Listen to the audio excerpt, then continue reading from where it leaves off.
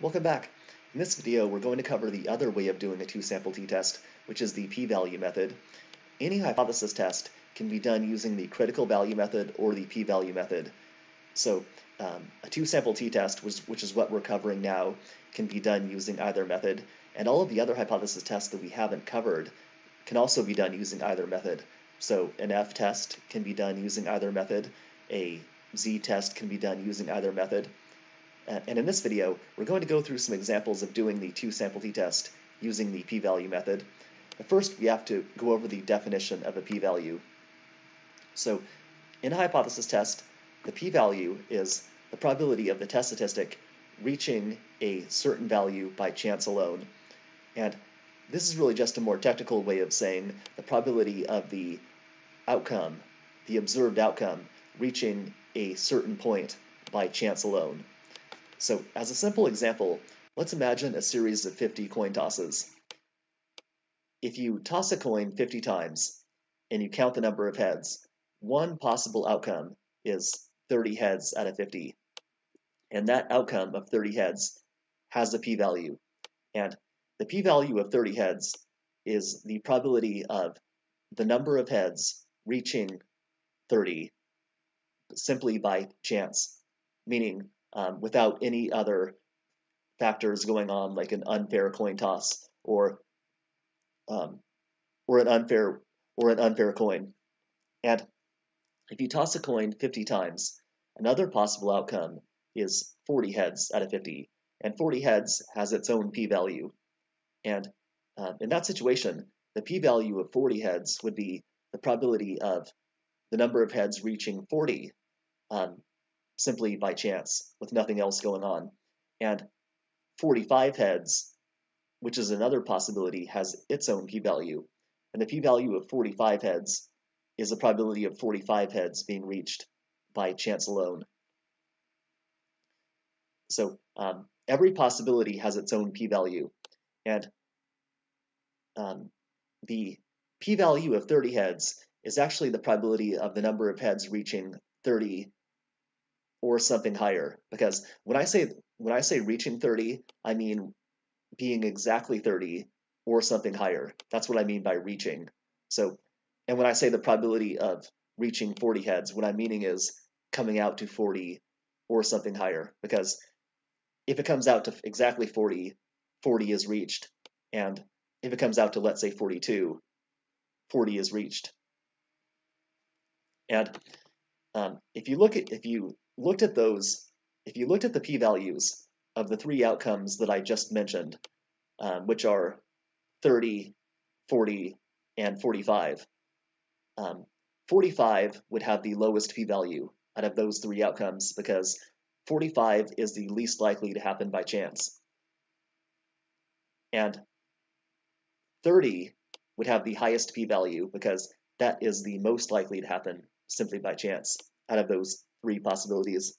So a p-value is just a way of measuring how confident you are that that an outcome didn't happen by chance. So if you observe an outcome and the outcome you observed has a high p-value, it means you observed an outcome that's likely to happen by chance, and you're not confident that anything else is going on other than just chance.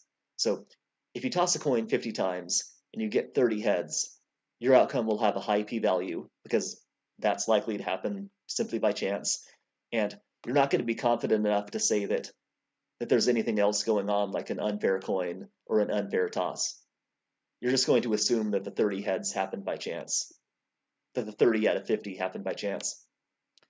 But if you toss a coin 50 times and you get 45 heads, your observed outcome will have a low p-value because that's not likely to happen by chance.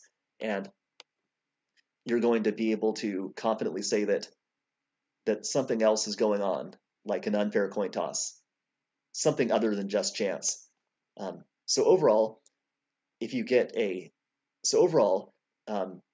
when the p-value comes out to a high number, your observed outcome is likely to happen by chance, and you're not confident that anything else is going on other than just chance. if the p-value comes out to a low number, you have an outcome that's not likely to happen by chance, and you're confident that something else is happening other than just chance factors.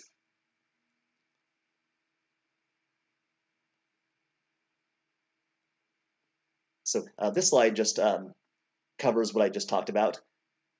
So here I'm just giving an example of an outcome that would have a small p-value, 48 heads out of 100, an outcome with a large p-value, 7 heads out of 100.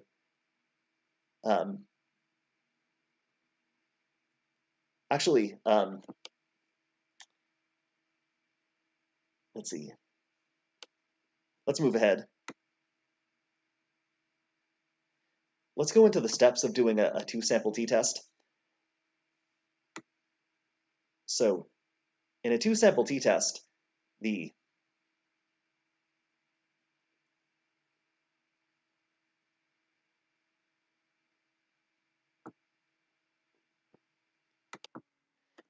so now let's talk about how a p-value works in a two-sample t-test. So in a two-sample t-test, each possible t-score has its own p-value. So let's say negative 1.2 has a p-value, 3.5 has a p-value. Now that we've covered a simple example of how a p-value works, let's talk about how a p-value works in a two-sample t-test. So we know that in a two-sample t-test, you calculate a t-score, and the t-score comes out to some number. In a two-sample t-test, every possible t-score has its own p-value. So 3.5 has a p-value, 3.7 has a p-value, 4.1 has a p-value, or negative 1.2 has a p-value. And a t-score further from 0 will have a lower p-value because t-scores further from 0 are less likely to be reached simply by chance. So, for example, 4.2 has a smaller p-value than 1.5 because 4.2 is further from 0 and 4.2 is less likely to be reached by chance. And in a two-sample t-test using the p-value method, what you do is you calculate your t-score with your data set, and then you calculate the p-value of your t-score, and then that p-value tells you how likely your t-score is to be reached by chance. And if your p-value comes out to a small number, then you know that you observed an outcome that's unlikely to happen by chance. And that's when you can confidently say that your results are not due to chance factors, and you reject the null hypothesis, basically. So now let's go over the steps of a two-sample t-test using the p-value method. So the first 4 steps are the same as with the critical value method. So you set up your H0 and H1, which are your null and your alternative. You randomly sample from 2 populations. You collect your data, and you calculate your t-score. Step 5 is where things change. So now you take your t-score, and you calculate the p-value of your t-score. And then what you do is you compare the p-value to something called the alpha level. And the alpha level is the probability of a type 1 error. So back in my video on Introduction to Hypothesis Testing, I mentioned that the probability of a type 1 error is set in advance. It's set by the researcher, and it's typically set to 0.05. That's what people agree on. And when it's set to 0.05, what you do is you take your p-value and you compare it to 0.05, and you reach a decision and a conclusion based on that. And 0.05 goes along with the 95% confidence level. So if remember how back when we did the critical value method, we looked up the critical value from the table for 95% confidence? If you're doing the p-value method and the p-value comes out to 0.05, what that means is your t-score reached that critical value for 95% confidence. So hopefully you're getting to see how the p-value method is just another way of doing the same thing as you did with the critical value method. Because if the p-value reaches 0.05, that actually tells you that you've reached that 95% critical value. Then what you do, like I said, you make a decision and a final conclusion. And here's a summary of what will happen, of what can happen using the p-value method. So if the t-score is a negative number and the p-value is 0.05 or less, what you do is you reject the null hypothesis, and you conclude that the mean of population 1 is lower than the mean of population 2, because if the t-score is negative and the p-value is 0.05 or less, that means that your t-score is in the negative rejection region. If the t-score is a positive number and the p-value is 0.05 or less, you reject the null hypothesis and you confidently conclude that the mean of population 1 is higher than the mean of population 2. That's because if the t-score is positive and p is 0.05 or less, the t-score is in the positive rejection region, which we learned about earlier. And if the t-score is above 0.05, you always retain the null hypothesis, and you just say you're not confident that the population means are different.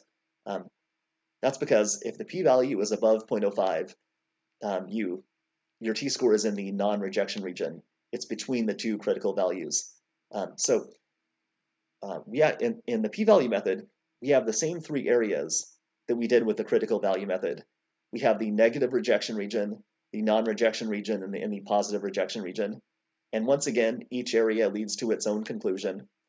And when you use the p-value method, the p-value actually tells you if your t-score is in one of the rejection regions. Because if t is negative, first of all, if p is 0.05 or less, you know your t-score is in one of the rejection regions, one or the other. And if the t-score is negative, it's the negative rejection region. If t is positive, it's the positive rejection region.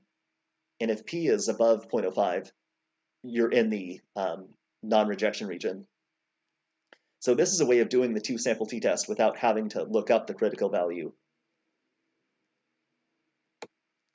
It's a way of determining if the critical value was reached without actually knowing what the critical value equals. So now let's just go over a couple of examples. So here we have our first, we have our research question, which is the same as in the last video. Do working college students tend to be sleep deprived?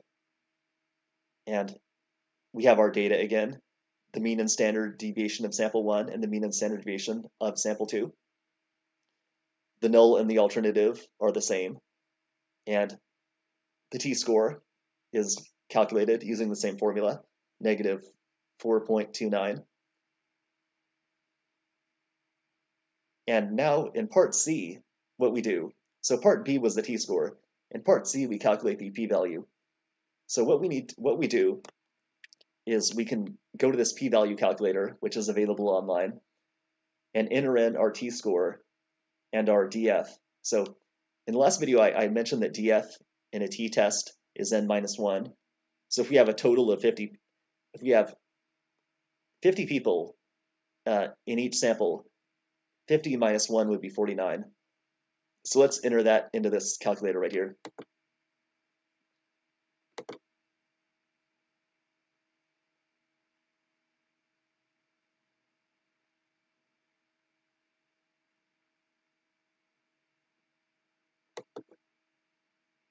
So negative 4.29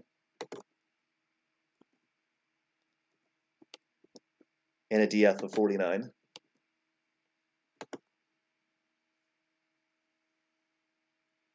So it tells us that the p-value is less than 0.0001, which means that it's just really small, basically.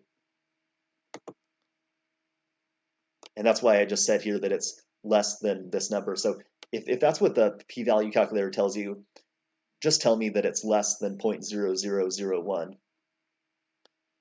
And I'm going to skip over part D for just a second here. So now let's reach a decision about H0, about the null hypothesis. So if the p-value is less than 0.0001, it's definitely less than 0.05. And notice how the t-score is a negative number. And I told you earlier in this video that if t is negative and p is 0.05 or less, those two things together tell you that the t-score is in the negative rejection region. So we know that our t-score is in the negative rejection region out here, which starts at this negative critical value. And that actually leads to our conclusion, our final conclusion. So what we're going to do with this t-score right here is reject the null hypothesis and conclude confidently that the mean of working students is lower than the mean of non-working students. That's just because it's in the negative rejection region. And here I have a diagram. So so let me explain what's happening here. So the p-value is calculated using a curve called a t-distribution. That's where the p-value comes from. And the area that's beyond the t-score in the tail is 1/2 of the p-value, and the other half of the p-value starts at the opposite of the t-score out here. So if let's say if our t-score is negative 4.29, then 1/2 of the p-value is this area that's beyond negative 4.29 going to the left, and the other half of the p-value starts at 4.29 and goes to the right. So it's so like I said, the p-value is split in half, and 1/2 of it is at the left end, and 1/2 of it is at the right end.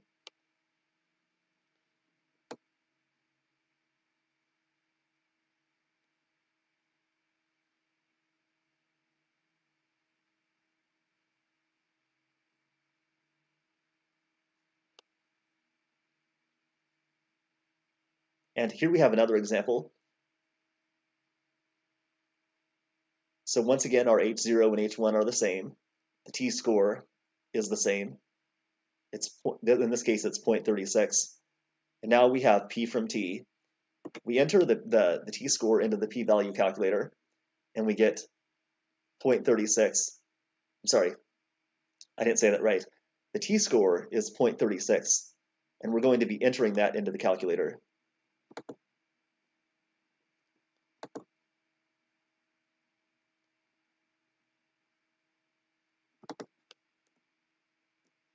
It's positive 0.36. And the df is still 49 because that's the sample size minus 1.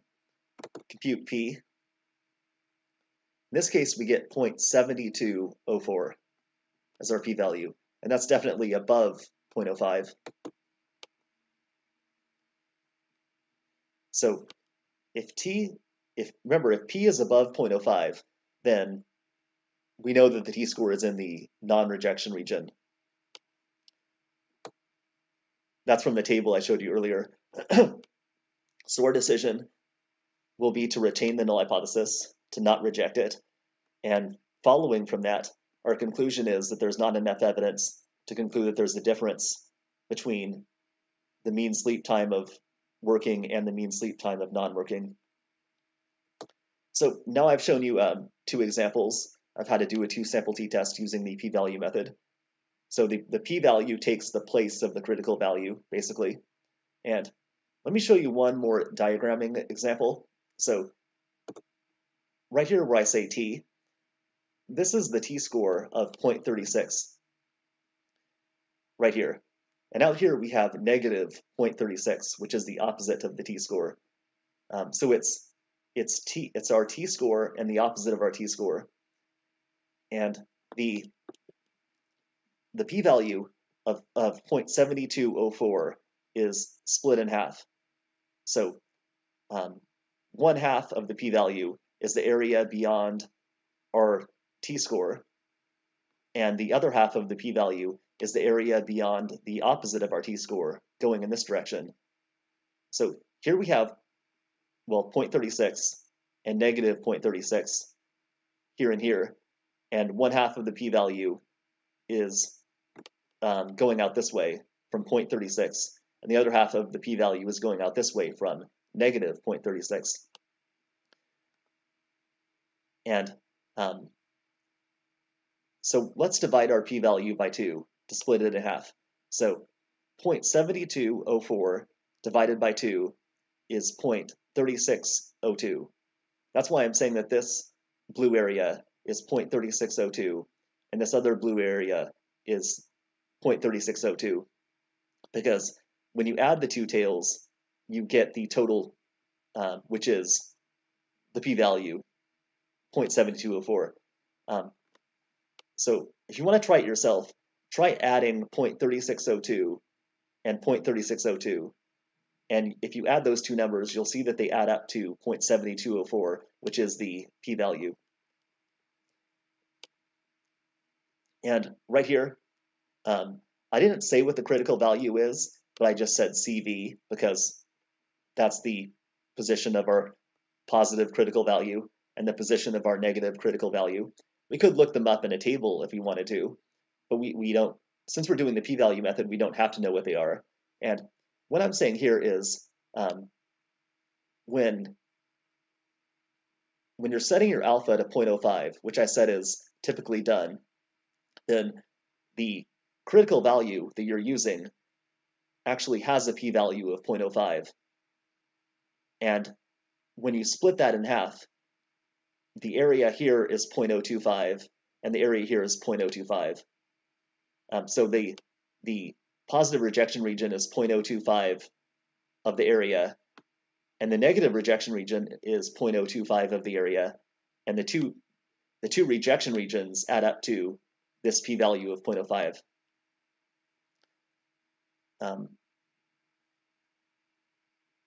So if the t-score landed right at the critical value, and the t-score was right here, and the p-value then would be exactly 0.05. And yeah, so this is how, I just wanted to give you a little bit more explanation of what this diagram is showing. And let's see. If you have any questions about this before the homework is due, just let me know. I can give you a couple more diagrams, maybe through announcements, possibly. And yeah, that's it for this video.